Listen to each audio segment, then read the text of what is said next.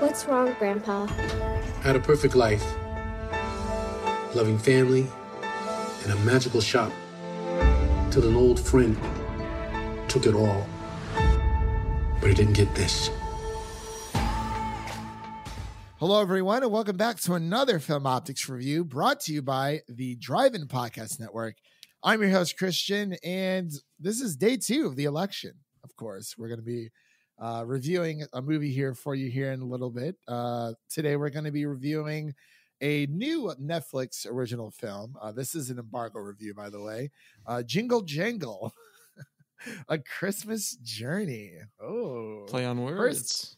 First holiday review of the year, man. It's time. Christmas is in full swing. The election's in full swing. You know, we're in day 2. We're recording this at 6:06 p.m. on a Wednesday, so that's a lot of fun. How are you feeling about the election there? Hopefully tomorrow we get the last state we need, and the orange guy is gone. Come on, Nevada. I've never visited Nevada before, but I'll be very shocked. Yep, it all comes down to envy. Someone said on Twitter, they're like, they said as soon as COVID's over, if Nevada votes blue, that's like the first place they're going to visit as soon as the pandemic's over. Yeah. In another news, Kanye West concedes presidential run looks to 2024. Uh-oh. It was so depressing seeing his name on the ballot. Yeah. Not even on the ballot, just actually voted for in some states, like a couple thousand people. Yeah, you got like 0.3% of the votes, which is crazy to think about. Like, okay, I mean, you kind of have a backing, but that's like, I don't know. I don't know if that's the percent of people who voted for him or the percent of fans he actually has left. So we'll have to wait and see. But before we begin, I'm sorry. My good friend Devin, my co-host, is here with me, of course. I forgot to introduce you there. I'm sorry about that. But the jingle to your jangle. The jingle to the jangle. Yes, exactly. The Pittsburgh to my Steelers. So 7-0, baby. Yeah. We're getting there. Stairway to 7. Let's go. Very excited. But before we begin today's review of Jingle Jangle, A Christmas Story, we would like to thank Netflix for allowing us to review this film early. And of course, you can listen to this podcast on Apple Podcasts, Spotify, Stitcher, Google Play, Red Circle, TuneIn, iHeartRadio, all of the major platforms out there for podcasting, minus SiriusXM, but we're slowly working on that. Just waiting for them to accept our our little bribe, but that's all good. But of course, you can follow us on Instagram and Twitter at Film Optix. That is Optix with an X. And we're gonna read the synopsis here. Devin, do you want to take away with the synopsis? Oh, sure. An imaginary world comes to life in a holiday tale of an eccentric toymaker, his adventurous granddaughter, and a magical invention that has the power to change their lives forever. Forever young. Yes, so it's a pretty nice little synopsis there. The cast here is Forrest Whitaker. We have Madalen Mills. We have Keegan-Michael Key, of course. Sharon Rose. Phylicia Rashad. Ricky Martin, yeah. We got Hugh Bonneville from Mr. I was excited to see him in this film for the time that he was in. Mr. Downton Abbey himself, Mr. Crawley. No. And of course, this is written and directed by David E. Talbert. And it's produced by Lyn Sisson-Talbert, David E. Talbert, Kristin Burr, and John Legend. The man himself. The man He does himself. It all. He does it all. And of course, this is on Netflix. Well, it will be coming to Netflix on November 13th, the day after the PlayStation 5 launches in North America and other parts of the world. I believe on the 19th, the PlayStation 5 will officially be available worldwide. So that is very exciting. So technically 2 days after Veterans Day is when this movie drops on November 13th. I think that, usually is on a Friday. So this coming up Friday. Not this coming, next Friday. Sorry about that. But yeah, man, this is our first official holiday review of the podcast of the season 2020, trying to bring you guys a little bit of holiday cheer, a little bit of Christmas cheer, because that is what this story is about. I had a few concerns overall, just a small few little things, but I wanted to get your first initial thoughts of this film, Devin. Like, did you feel like it was engaging? Just lay it on us. So are we avoiding spoilers here since it's not out yet? Yeah, let's avoid spoilers for sure. Yeah. All right. So I'm sure you could tell, but I was not looking forward to watching this movie initially. He was not. I made him watch it. It's so early. I wasn't ready for Christmas to hit. What? It's November 4th, Devin. I just was not ready. It's like an avalanche, and it's like 60 degrees out. Like, I'm not in the Christmas mindset. Oh, you live in Illinois, so you will eventually be in the Christmas mood. It did snow last week. Oh, did it really? But only one day. Oh, okay. So it's like Ohio. So I didn't get put in the Christmas mood yet. I got you. But I will say, I was pleasantly surprised. I was kind of blown away here. Because I was definitely skeptical, because Netflix and Christmas movies usually a recipe for disaster. They just kind of throw 10 of them up on the service and hope one or two does anything. Succeeds. Yeah, that is true. Well, what did we get last year? Well, Disney Plus, we had Noel, because Disney Plus came out like right before the holiday season. There was like a few. No, there was one Christmas movie last year that I'm planning on watching again this year on Netflix called Klaus. That was very, very good. But I will have to say, for I am a huge Christmas person. As you can tell, I'm very excited that crap of a month, October, is over with.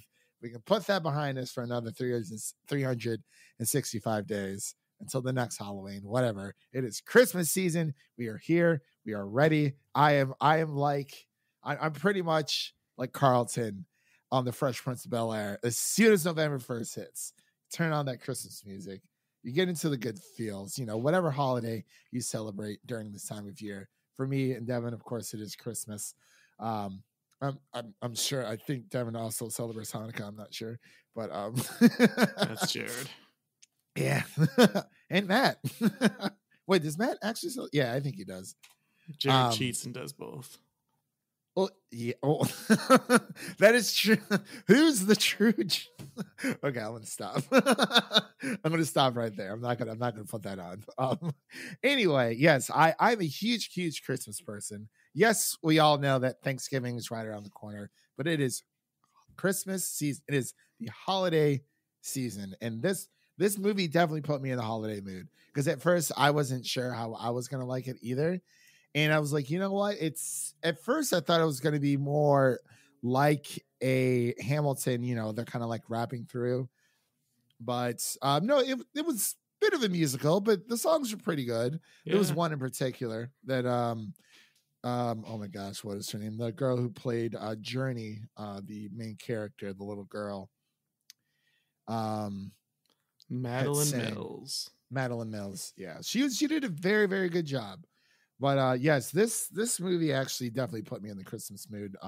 There is there's a few silly, subplots here or there, but at the heart of this movie, it is definitely like, the main events that go on. It really makes you feel for this family, for these characters, because it is a pretty sad story overall that obviously turns, every Christmas movie, everything gets better by Christmas. Everything gets better by Christmas. So yeah, it's one of those movies I think people should definitely check out. But I guess, yeah, I was actually gonna mention I like the songs too. I was actually just on Spotify seeing if they're up yet.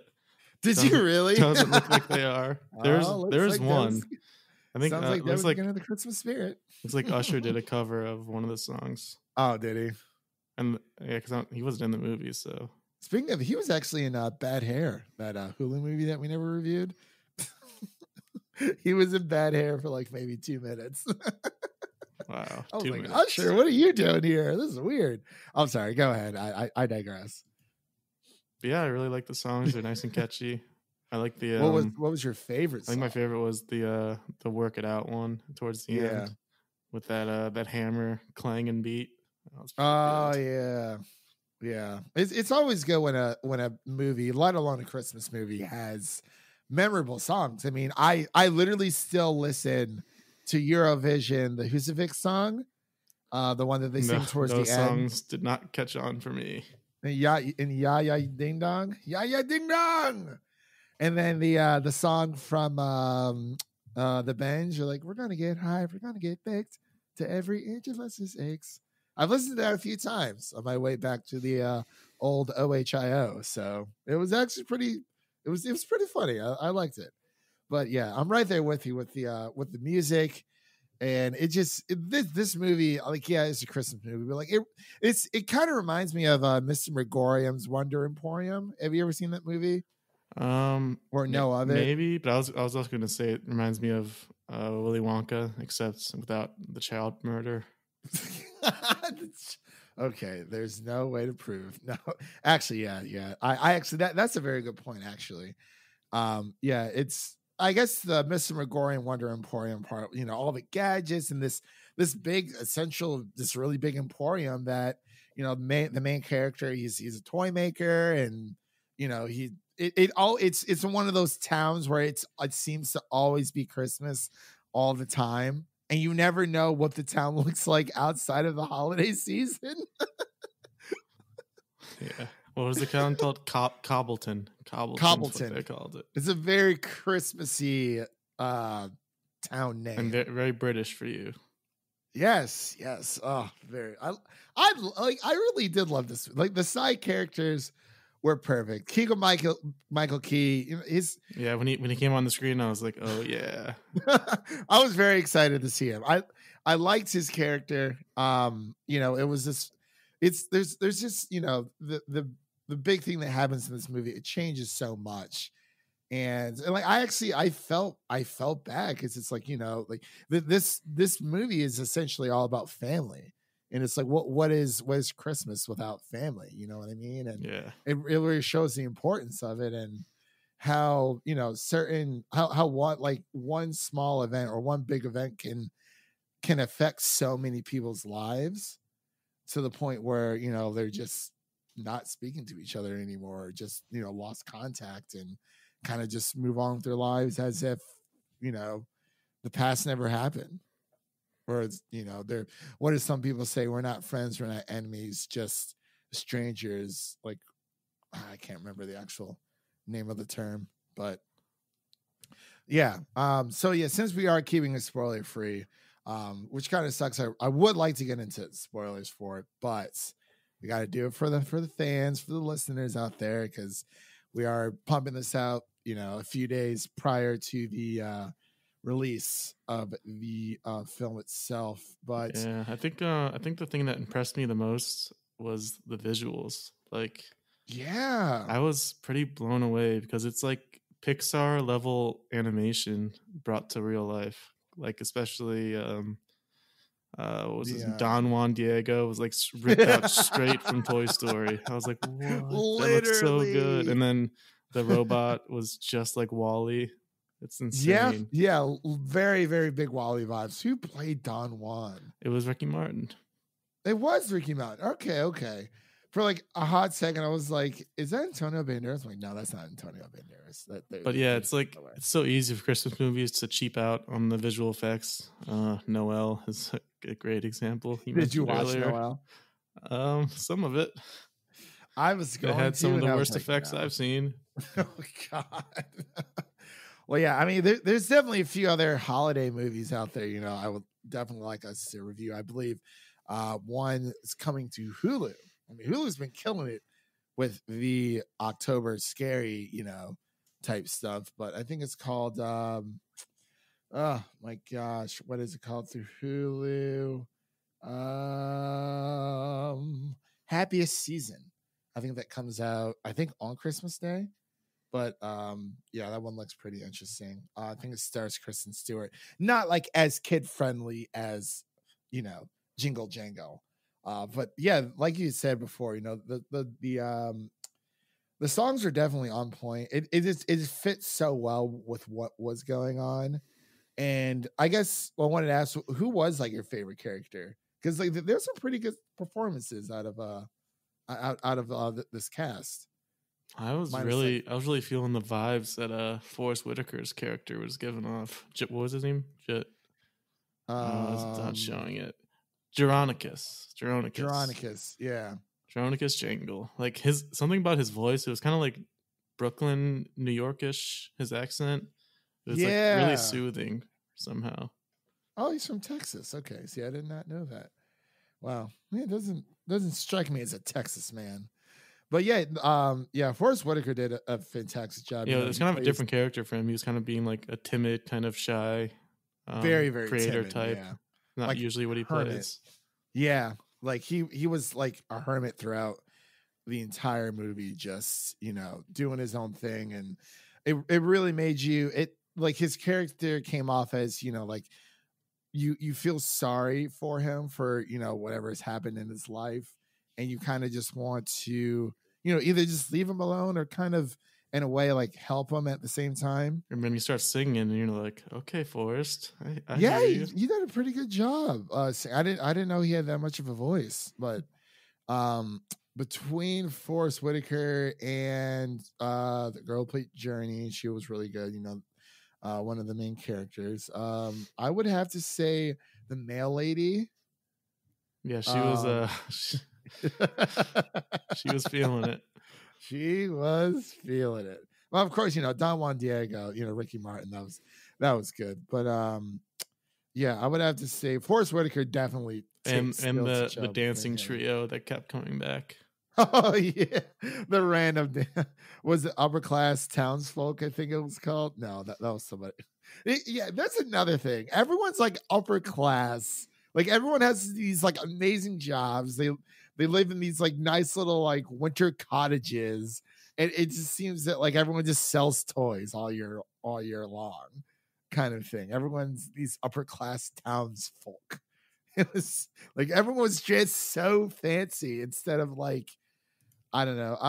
What was the other little kid's name that was with Journey? I never really I kept hearing it. It was like, I didn't really care for his character. That was like the only thing of this. He was okay. Yeah, like it was, yeah. But definitely, Forrest Whitaker definitely, for sure steals the show. I mean, Keegan-Michael Key, like he did a good job. Edison was his name. Edison, yeah, that's what it was. Yeah, I did not care for his character all that much, but I mean, it is what it is. But overall, you know, yeah, a great. I think this is definitely one for the books when it comes to a must-watch Christmas movie. What do you think?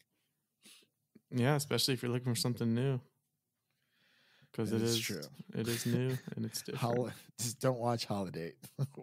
I don't care if Emma Roberts is in it. I can't vouch for it, but I definitely hard passed it. I was looking for a holiday movie for us to review because, as I said, I'm a very big Christmas person. But I was like, oh, holiday, and then you're like, ugh. And then I saw everyone else was like, yeah, on Twitter. I was like, never mind. Just that title, you just know. I mean, it's a pun, like it's a nice little pun, but it's not. I don't even know what the movie's about, but I'm definitely going to be watching Klaus. And I actually wanted to ask you, Devin, are there any specific Christmas movies we could talk about really quick? Since, you know, we'll get into scores here in a second, but for Christmas movies, are there specific Christmas movies that you watch during the holiday season? And if so, what movies do you consider Christmas movies? Like, I guess I could say Die Hard, because I actually don't consider that a Christmas movie.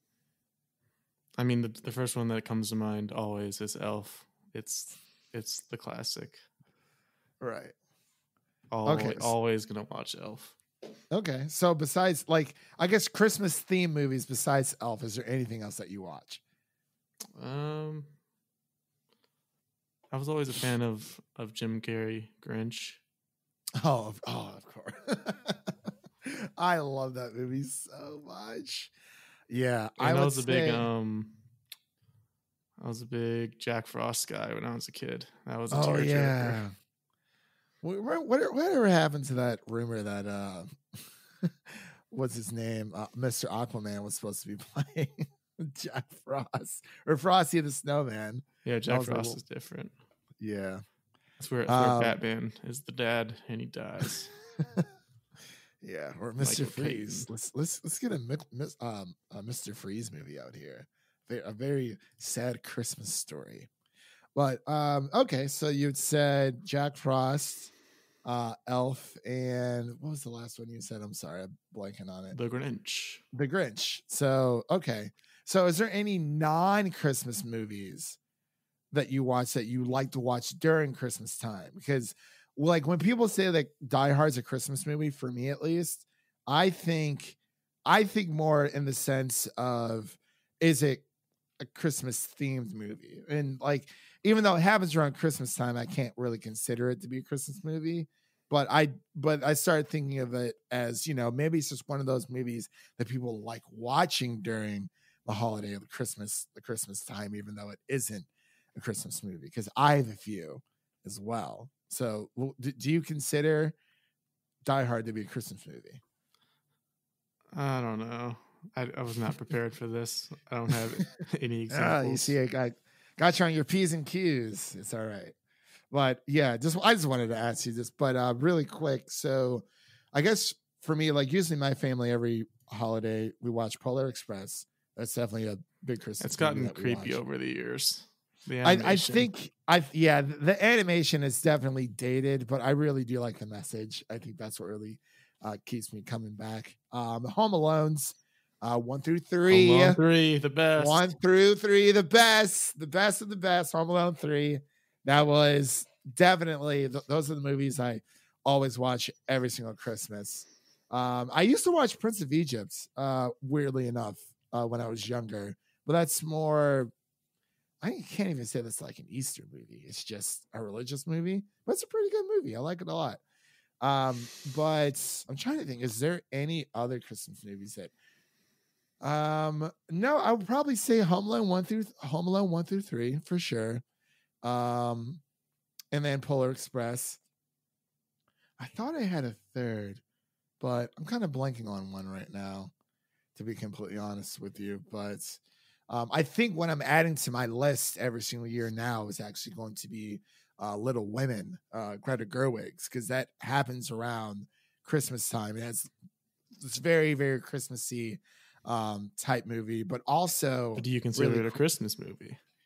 You see, I really, because like it goes throughout certain times of the year.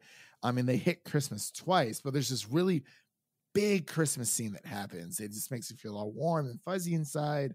So I can't really say overall it's a Christmas movie, but it definitely has some Christmas vibes. But I just remember, so Harry Potter, like I know they are not Christmas movies whatsoever, but like those are movies I always watch during the holiday season. For whatever reason, it's just something that I do, something that I've always done, and something I'll probably always continue to do. So yeah, that's pretty much it. But yeah, I kind of threw that in there. I wanted to see what your answers are going to be. It kind of came to me last minute. So I figured, our first Christmas movie, we kind of get a little bit into, what we normally watch throughout the year. But let us know what you guys normally watch throughout the year over on Twitter and Instagram. But you want to get into scores for Jingle Jangle, A Christmas Journey. Sure thing. All right. So out of 100, I'll go first this time around because I'm Mr. Christmas. Some people call me the king of Christmas, if that's, your preferred formality for me. The Kingle of Jingle. Kingle of Jingle. I would say, because I didn't put up my Letterboxd review yet because I didn't want you seeing it. Because I didn't want that swaying your decision. I'm going to give this a solid. So Letterboxd wise, I give it probably like a solid 3.5 stars. So I'm gonna give it a 70 out of 100 altogether. Man, I think it's a very, huh? I don't understand. You're the Christmas guy. You're gonna give a lower score than me. I am. I am. Don't get me wrong. I love the core. I loved everything about this movie. It was a few things that I wish it was like kind of silly subplots. You know what? We're giving this bad boy 75. 75 out of 100. 75 out of 100. Because there are other Christmas movies out there, but I don't want to like just give this one like an automatic, like 90 or whatever, just because it's a Christmas movie. But I will go as high as 75 out of 100 because I think this is a very good Christmas movie, but there are others out there to be seen for this holiday season. What about you? I mean, the number that came into my head was 85. Oh, okay. Because like I mentioned, the visuals were like stunning. Very good. Yes, they were. They actually put some time into this. Yeah, and it made you feel like I was glued to the TV the entire time when it came to this film. Like I was. Buddy the Robot, Don Juan Diego. They caught your attention. Don. Man, he's a hoot and a half in this movie. It's okay. So 85 from you, 75 from me. Well, I'm sure we'll talk about it a little bit after, but yeah, pretty much. Mine was just more story beats. I wish there were certain things that would have had a little bit more backstory than what was, especially with Keegan-Michael Key's character, if you know what I'm talking about. Like it kind of just happened out of nowhere, you know what I mean? But like that's like the Christmas thing to do, but anyway, but yeah, so 85 out of 100 for Devin, 75 out of 100 for me, even though I am the Christmas guy. Like I said, I have to reserve judgment. I can't just, give everything, hundreds out of hundreds over here. But yes, very, very good movie. I would definitely watch this again with friends and family. I might watch it again myself, just to put myself more in the Christmas mood at some point. But yeah, so that pretty much concludes our review of Jingle Jangle. Again, thank you, Netflix, for allowing us to view this film early. And thank you all for listening. And don't forget to like and subscribe to us on our podcast platforms of your choosing. As I said, we're on every major podcast platform out there, anyone you can think of, pretty much minus SiriusXM. And make sure to check out the other shows on the Drive-In Podcast Network over on the Music City Drive-In website at musiccitydrivein.com. The link to the website is in the description. And that was Devin. My name is Christian. And before we say goodbye really quick, we still have 2 more movies to review, or 2 more things coming up within the next week or 2, I believe. So on the 16th, we have our Run review. That's the movie coming out on Hulu with Sarah Paulson and the Animaniacs. Very, very excited to talk about that. We got the first few episodes, so we'll kind of just be giving our first impressions of that. I'll definitely be watching the rest when that comes out. Those both come out on the 20th, but both of those reviews are planned to release on the 16th of November. So that is within 2 weeks' time on a Monday. So we have that coming up, and we'll figure out, we have our new show coming out as well each and every Friday. So make sure to, tune in for that as well. This will be our second time back after a week of hiatus from 2 weeks ago. But yeah, we will see you guys in the next one. Peace.